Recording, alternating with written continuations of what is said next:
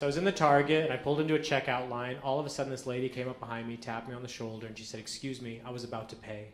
I was just going to move out of the way. But then she said, "How stupid are you?" Then she said, "How stupid are your people?"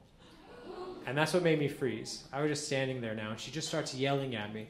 2 minutes have gone by. 2 minutes of a random person yelling at you in a public place is a long, long time. I was waiting for the right opportunity, and she gave it to me. She goes, "So, what do you have to say for yourself?"